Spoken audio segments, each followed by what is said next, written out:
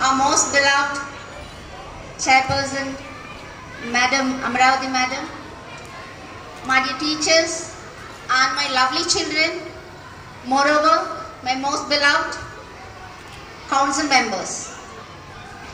A very happy morning to one and all here. I am much more privileged to stand before you on this auspicious day that we are celebrating our investiture ceremony. And we are blessed and we are honored to have our colonel here with his busy schedule, very busy schedule. He found time to be with us. Thank you so much, sir, to spend time with us. We are really happy that you are here. Moreover, we are expecting our NCC too. Thank you. And my dear children, on this day, I just would like to tell you a few words. There's a short story, very short story of 2 minutes story of Ramakrishna Paramahamsa. You might have heard it. There was a child who used to eat a lot of sugar. However, the mother tried to control. The child was not able to stop it.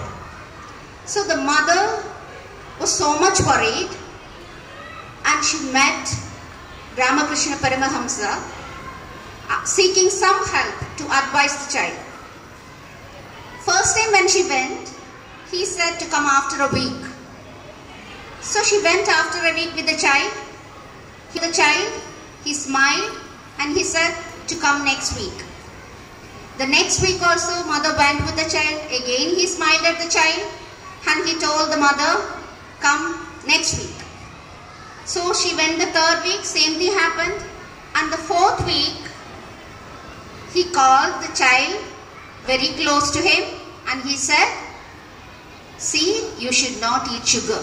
It's not good that you eat more sugar. The mother was really got angry and his disciples asked him just to tell this one word, why did you make that poor lady walk 4 times to you? And Guru said, I had a habit of eating sugar. Unless I stop it, how can I tell the child to stop eating sugar? This is what you are going to do. Now you are being elected as council members and you are going to take the responsibility of our school, SPS, to make it a value-based environment. And we trust you that one day you will become the council members or the parliament members of the country. May God bless you for that. And here, small responsibilities when you take, you must be the role models. So, I expect that from you all on this day. So from this speech, keeping this in mind, every one of you, get ready for the next program, right? Thank you. Thank you, sir.